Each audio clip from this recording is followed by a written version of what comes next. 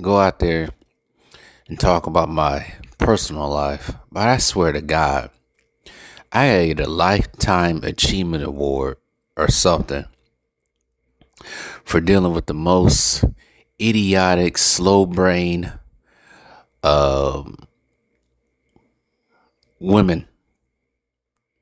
I have to.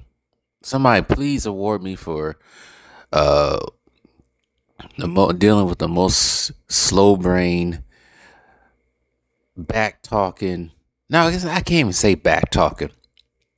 Double talking, slow brain, slow witted females.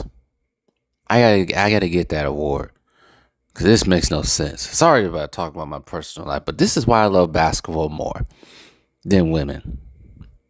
That's why it pains me sometimes to see people not appreciate the sport. These NBA players, like I do. Basketball was always there. There were some rough times, especially with women, but other rough times as well. But anyway, sorry for going on a existential narrative right here. But I'm sitting here watching actually it was over already. But I was watching the can you call it post game of the Dallas Mavericks and OKC, and I guess they had whatever his name that holds the night show on Sports Center, but he was talking to Kendrick Perkins, Scott Van Pelt. He was talking to Kendrick Perkins, and he was talking about. They asked him about how he felt about the whole Frank Vogel being fired, and I think Kendrick Perkins is finally coming around. I don't want to copy what Ticket TV said, but he has to be listening to independent YouTubers or something. Is he saying the same thing we're saying? Last week he called out LeBron James about Darvingham being fired. He called LeBron James out about that. He said, at this point, LeBron James might as well be his own head coach. This boy don't want to listen to any other coach. Think he know more than a coach. And then he said it, basically said it again. And he went in even more on KD and some of these NBA players, saying these are the most soft belly players I ever seen in my life. And I had to agree with Kendrick Perkins. It's about time I actually agree with Kendrick Perkins or something. It's about time. But anyways, he laid it out on Sports Center last night, saying these dudes are soft. They don't want to listen. They think they know more than the coaches. And it's unfortunate and undeserving that Frank Vogel was fired after 1 year. And he's right. He's right. And I put all this blame on KD. No, I put not just on KD. He shares the blame with Bradley Beal and Devin Booker. All three of these dudes don't play no damn defense. They play way too much ice ball, especially Devin Booker play way too much ice ball. Think he freaking the next coming to Kobe Bryant, which he is not. There was only going to be one, and there's only one. And Devin Booker, Jason Tatum, these dudes are not. Bradley Beal, like I said earlier, like yesterday in the video, he was hurt. He can't keep himself healthy. He ain't playing no damn defense. He don't show no damn respect to Frank Vogel. And we already know about KD. We already know how that goes right there. And yes, I will say that once again. Motherfucker need to go freaking sit down somewhere. We don't want to hear you no more. We don't want to see you no more on the court. I'm done with these guys. I know some people in my last video said, oh, these guys need to retire. Well, they do because they're polluting the league. I swear to God, some of you might have heard this on my last video. I was complaining about my neighbors playing loud music. Here they go again.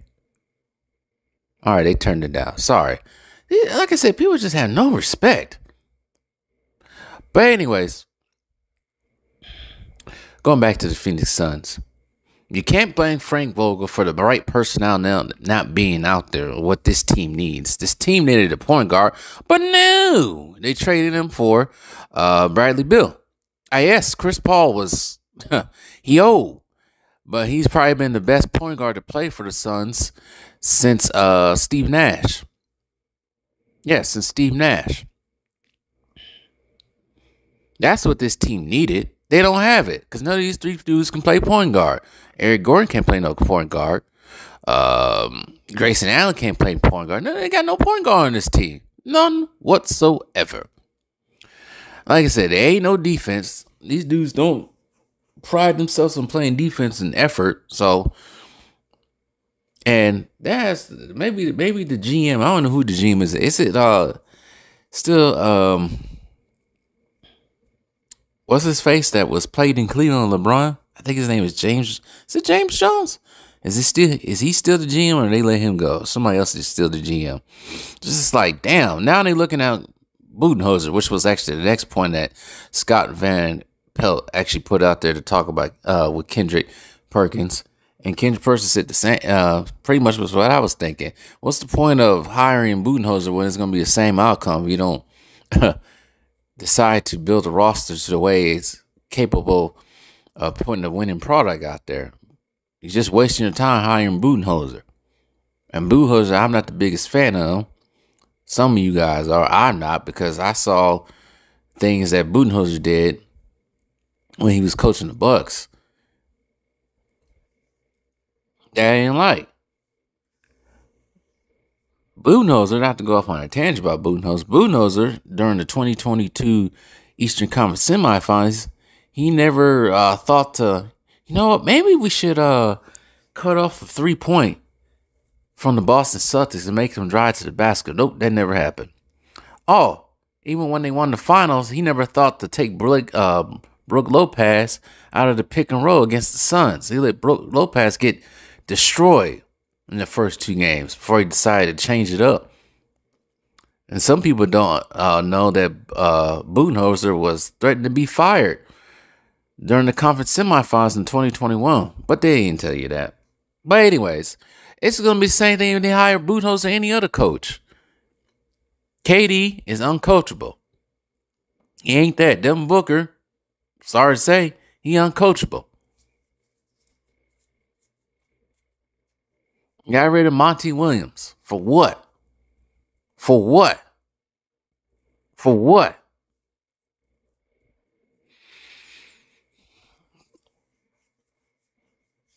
It's ridiculous. And I'm seeing the Charlotte got a new coach. I think they got Boston's old assistant coach. Actually, he was the old assistant coach for Milwaukee during Budenholzer. I think his name is Charles Lee. Because I know people are shouting out his name. And Budenholzer was let go. I guess he got a gig now. But I'm trying to think of all the candidates can go down there other than Budenholzer. But it don't matter unless they don't need 3 superstars. Most teams don't need 3 superstars. The playoffs right now is telling you that. Right now, that you don't need a whole bunch of superstars to win. But I'm glad Kendrick Perkins came out there and said that these dudes are soft and don't want to listen to the coaches. And I also put a video out talking about, it was Tony Kukoc talking about the difference between how coaches are treated in Europe and the European leagues, how they treated in the NBA. They treated in the European leagues with much more respect, and they basically run the team and don't let the players run the team, unlike here. But I bet you nobody watched that video. I'm glad somebody commented on that video, but nobody watched that video because out here they think it's the players' fault, and people continue to keep going on with that stupid ass narrative.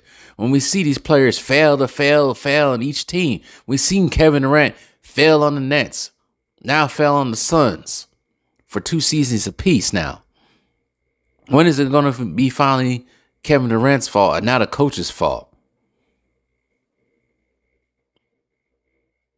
Oh, I don't think Frank Vogel was a good coach. Well, he coached fucking LeBron to a bubble championship.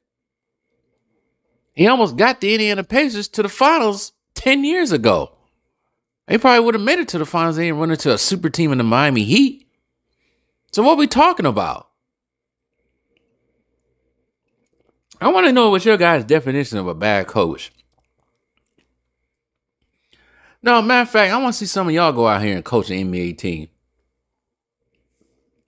And coach a middle school team.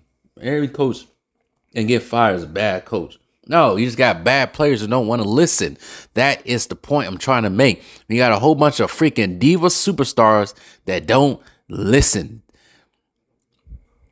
that march to the beat of their own drum. Don't listen to nobody because they making millions. They don't feel they have to listen. That is the issue in the NBA right now. And the influence, well, LeBron influenced Kevin Durant. And he slowly influenced other superstars like a Giannis right now with this stupid ass crap. But anyways, y'all ain't gonna listen. Some of y'all won't listen. But I'm glad Kendrick Perkins came out there and said what he needed to say on SportsCenter in prime time after this Dallas and Thunder game, calling KD basically soft and the rest of these players soft. But anyways, tell me what you guys think.